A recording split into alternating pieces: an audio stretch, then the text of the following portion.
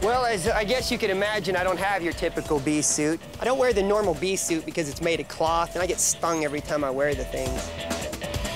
But I love to use leather. When these things get really aggressive, they can hit this stuff. When you got the bee hat on, sometimes it'll twist and you lose your vision and can't see. So I use a neoprene face mask with some protective goggles. You use the feathers to protect the neck area.